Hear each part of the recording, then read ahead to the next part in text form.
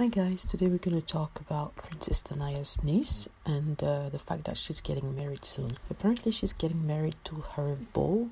His name is Michael Lewis and he's 61 years old and she's 29, and they apparently got engaged over the holidays. So he popped the question to the 29-year-old over Christmas. She was holidaying in Cape Town with her mother and she told the rest of the family that she was marrying Michael. So this relationship is controversial because there's a 30 years gap between both of them, and people have been seeing it as a cry to find the love of her father that she didn't have when she was a kid. Let's remember that she was a kid when their parents divorced and she hadn't seen much of her father because her mother moved to South Africa. So Michael Lewis is also from South Africa, and he's not her first older guy because she was dating a man 20 years older than her before him. So like I say, Michael Lewis is a millionaire. He's worth $80 million.